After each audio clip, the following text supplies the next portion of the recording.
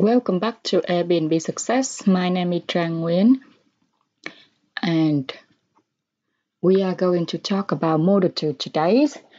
First off, I would like to congratulate everyone who have done their listings and put it live and finish off. The listings we have been going through from model 1. Congratulations again for whoever haven't done it yet, then you can start today. Or if you just want to take a quick look into model 2, what it's talking about, then that's absolutely fine. So in model 2, we already have start our listings, right? So we're going to talk about how to attract the good guests and how to have the guests making inquiries to our listings. Right, and just wait and give it your chance. We're going to actively do a certain things, a certain task that fulfill the listings and boost it up in Airbnb list, and also stand out from the crowd so the guests can look into our listing and start making the first contact with us, and then eventually they will book it. Okay. In order to do that, so this module we will look on the overall of how to strategically starting your guest inquiry booking, and then how to reply to your guests without killing your own time. And that's we can use a copies and paste trick. I will show you a bit in detail later. And then we go into define what is a good guess and then the bad guess, and then you can choose which is the guess that actually more suitable for your lifestyle in order to accept them. And then I will show you inside my listing from when the guest first make inquiry until how I lead them into booking the place, actually answer all the question, booking the place, and then how I'm gonna instruct them from the moment they book the place, maybe a day before or in the same day, because I open instant book, or if guests book 3 months ago, how can I keep the conversation flow and until the moment the guests arrive. So it's become a very professional service. For the start of the booking, this is the crucial part. The crucial is the starting. When you start the first 4 to 5 guests, you got to give them the most attention ever. See that they are the first golden egg that you get. So you got to treat them like kings and queens and prepare your place fabulous for them on their arrival. So you can expect to get a good review, because otherwise if they give you a bad review the first 2 to 3 guests and you receive the bad review, oh dear, that's not going to turn out very good, because the likely chance is you will receive no more guests after that.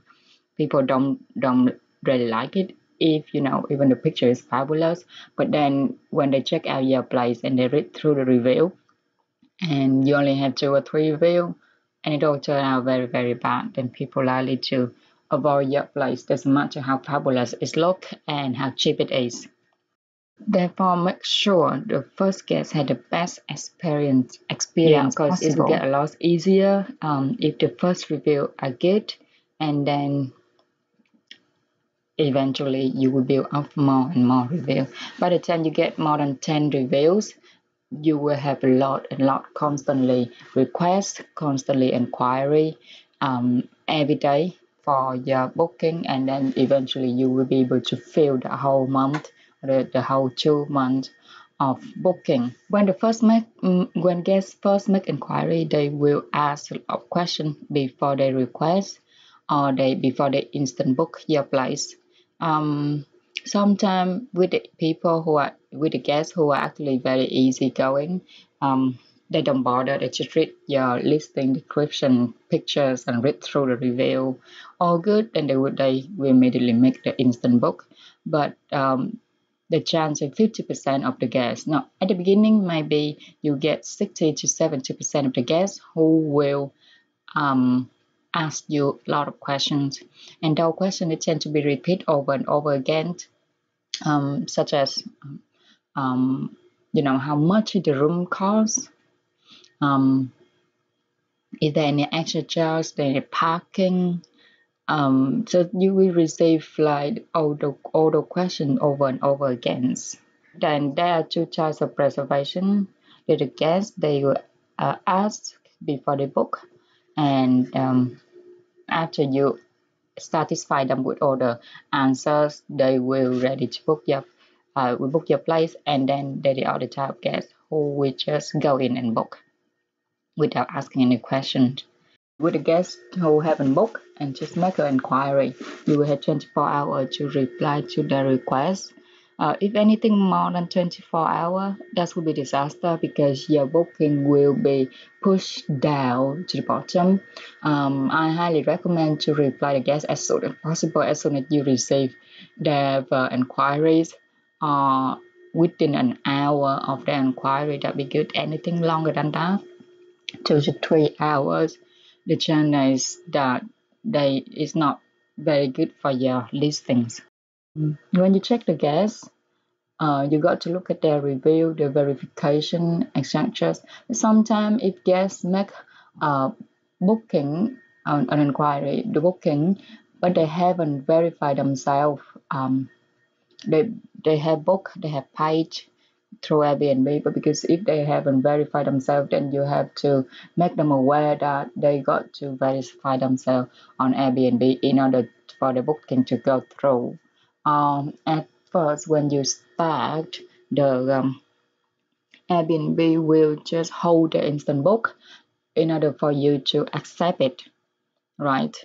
And then after that, after 2 to 3 months, it just become, or when they do an instant book, it will um, activate automatically, so you don't have to click accept anymore. I think at the beginning you might have to go through the accept and decline period. So Airbnb know that it's create a pattern in Airbnb, and they know that what your habit likely to be of either you just refuse get instant book, or you just constantly accept, then in the future they will just leave it as an automatic accept for the instant book. Okay. So that is the start, and remember, it will get easier eventually after you serve about 10 guests. Then you will, by that time you will know like what you need to clean, what you need to reply to the guests, and what exactly the guests tend to expect it, and what you need to do while get staying there, and after get staying there. Okay, so yes, it will be a bit of nervous breaking at the first a few guests, but then it becomes easier. Just things that it's just a old friend of you come to visit. You could treat them like because you haven't met for ages, you could treat them very very good. Do that the same for the first few guests. Um, in one of my place, when I first start, I even took the guests out for a day out, because actually it's a weekend, and the guest checking in, the guest from Korea, I think, and he checking in the morning, and when he arrived, it's like I don't know what to do and where to go. I haven't actually looked it up yet, and I actually go out to Greenwich, day out Greenwich with my friend. So I actually drive him all the way there and then drive him all the way back, which he very appreciated. And after that, I actually have a lot of Korean people book my flights because of his review. So yes, the first few guests is very important if they actually leave you a good and long review. Yes, when guests ask you a question, you got to reply to them as soon as possible. Within an hour is the best. 2 hours is alright. Anything actually longer than that is not very good. Um, and some inquiry and some booking that people already make payment and just wait for your approval. If you haven't done it within 24 hours, then our Airbnb will automatically cancel it, which is not very good for your business at for the start, so don't neglect it. Focus most of your time at the beginning, and then it will become easier and easier down the road. And then we will also looking at systemize it once everything already get to stage where you're familiar with everything, from cleaning to the guest check-in until guest check-out and maintenance, everything. You will receive a lot of question over and over again, and to avoid spending a lot of time, we're looking at a copy and paste trick that will save you tons of time. Um, so the guests will ask you the same questions over time. So if you start compose the list, those questions, and when you answer the guest, you copy that and paste it in a Word documents, or in a spreadsheet. Then after the 5 or 10 guests, you will be able to compose the whole list of 5 to 10 questions that been asked. When someone asks that question again, just copy and paste it. Yeah, so make a pre-written response and then paste them in the message and in the email. I don't tend to do email. I tend to advise all the guests to keep everything within Airbnb, because I do have the my Airbnb manager use the login and managing my account. So if you look into doing that, then create a habit of making your guests to reply to you, message you on Airbnb, and discourage them to use WhatsApp, Viber, email, anything outside of Airbnb, because it will. I mean, for for the start, the conversation will not flow if you have them ask the first question in Airbnb when they request, and then after the book they start emailing you. They got your email, they're emailing you and ask several questions or tell you that they will arrive this time and that time. And then by the time they arrive, they will just WhatsApp you when they arrive at the station. It's just the conversation doesn't go flow in Airbnb. And if you actually have guests that complain later, such as, for example, that they told you that they email you that they arrived at such time, and then you wasn't there upon their arrival, and then start complaining, then those missing messages that wasn't being sent on Airbnb account, it's very difficult for you to answer and reply to them, and get Airbnb to resolve it for you on the resolution center. If you have everything listed out and all the question answers, all the responding to guests in Airbnb, any problem later on that get to Airbnb and then you need them to resolve it to you, they will just look into the conversation and they will see everything there, which will be easier for both parties, especially for you if there's something you need to resolve.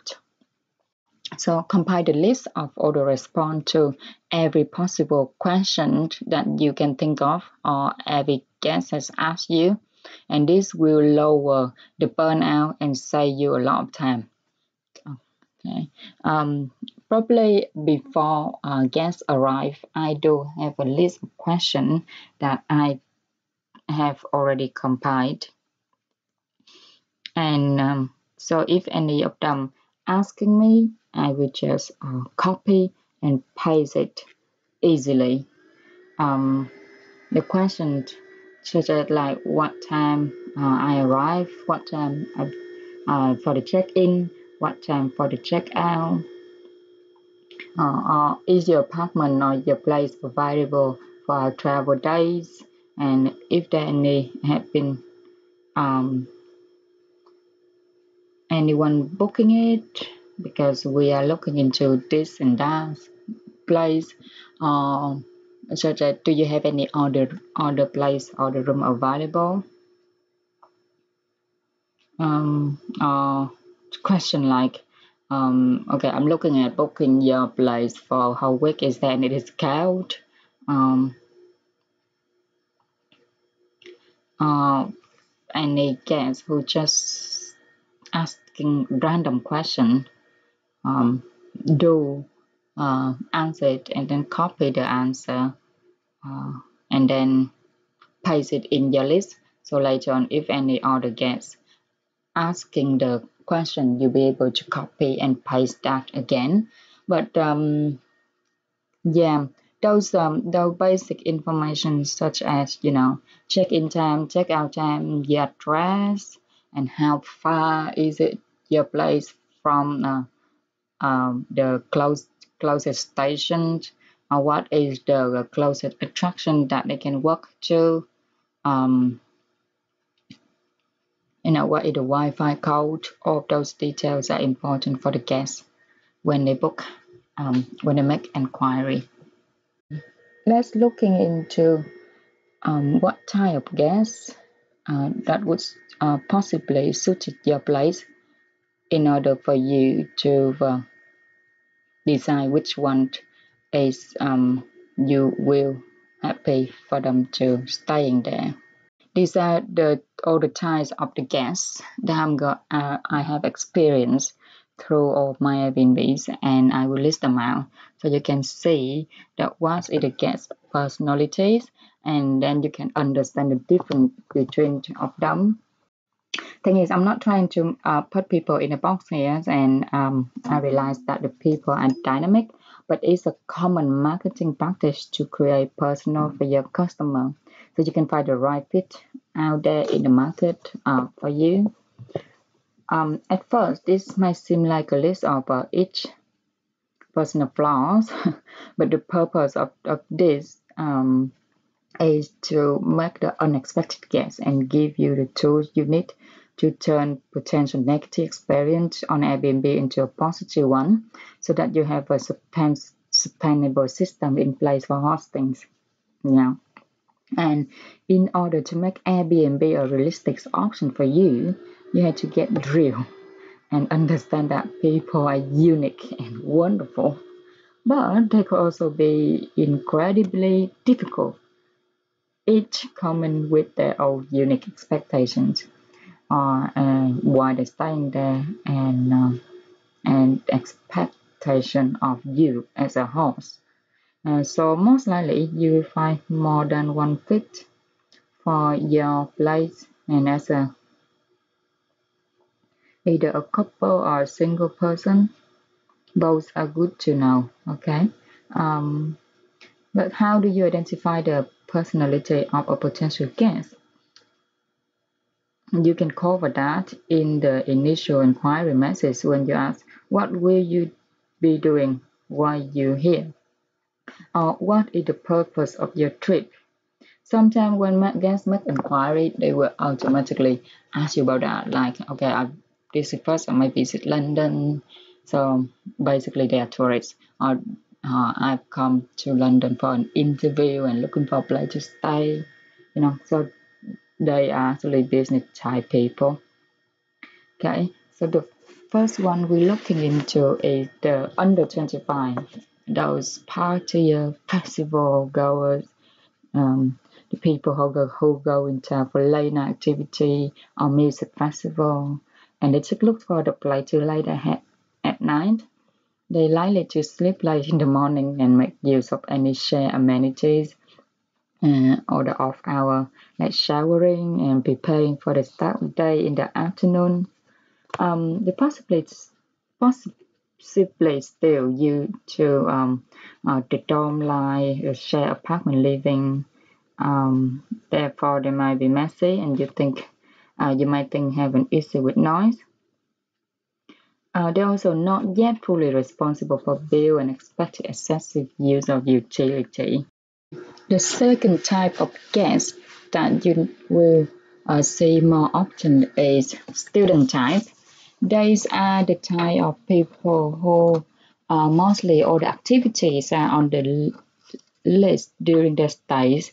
Most likely to include drinking, and they are not yet fully responsible for bills and expected excessive use of utility yet.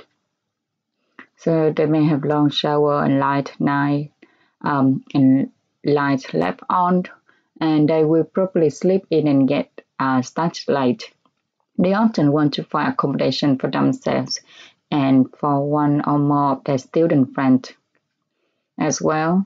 Or you might also have the exchange student type, which sometimes confuse the Airbnb housing option will stay with a host family.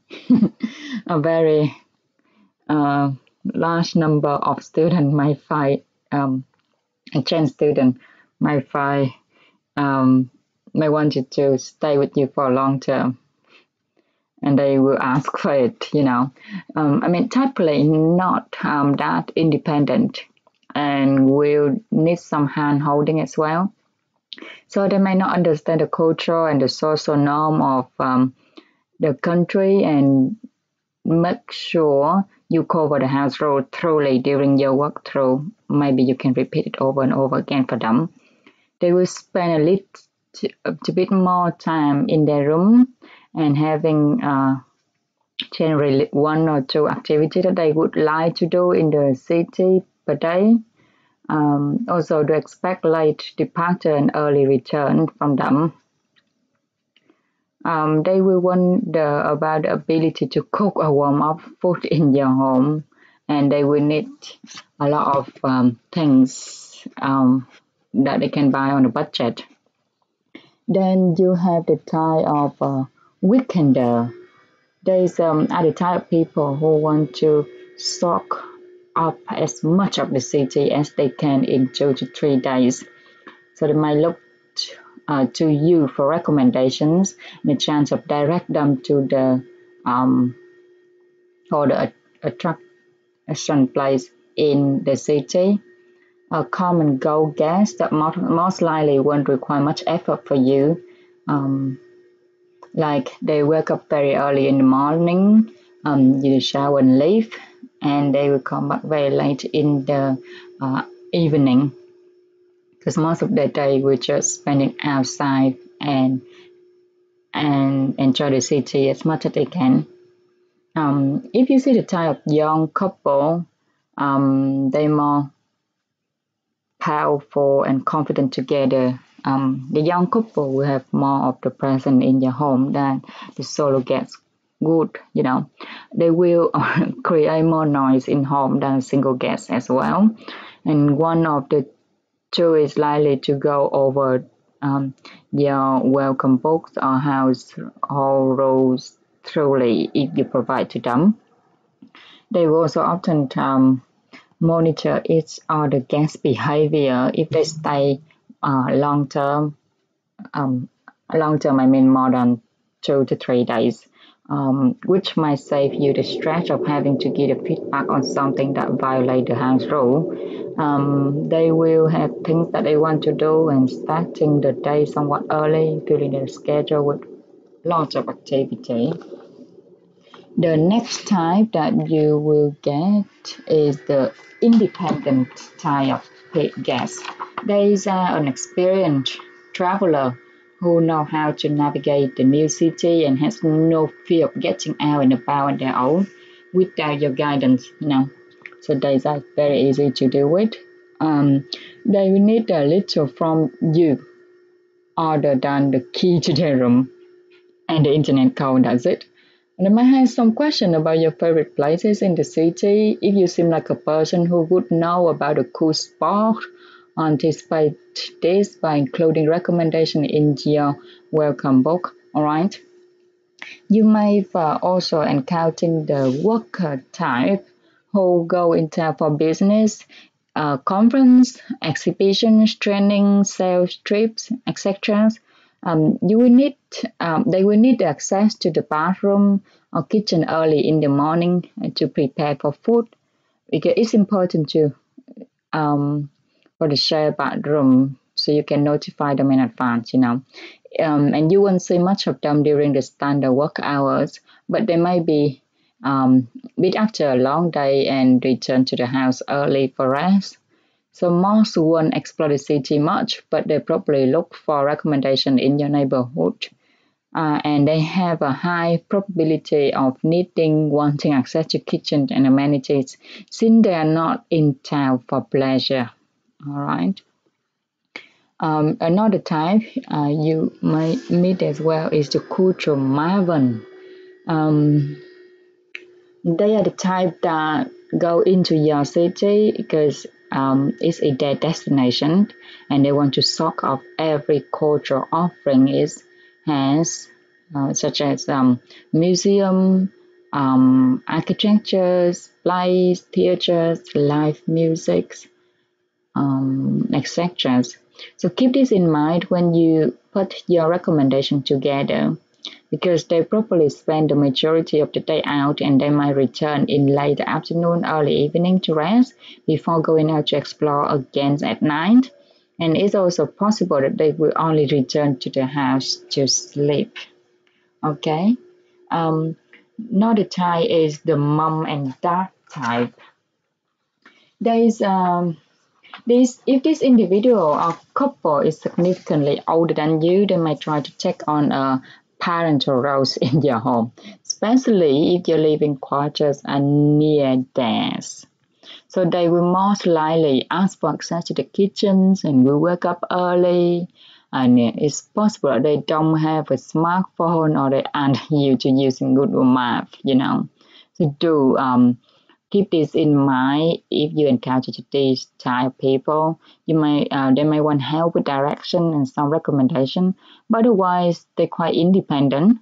Um, they will have things that they want to do and starting of some day a bit early and filling the schedule with activity and might come back a bit early as well because they want to have a long night rest. Okay.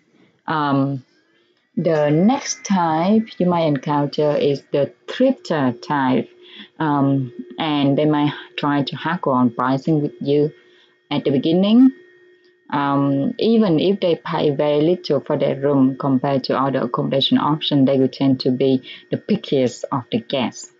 So prepare for them to expect more value than what they are paying for. So keep this in mind. If you don't want to deal with this type of guest, you can recognize it at the first conversation and then refuse them easily. They will tend to look to you for affordable restaurants and recommendation. Um, okay, if you do accept them to come and stay at your place. Another type is the newbie.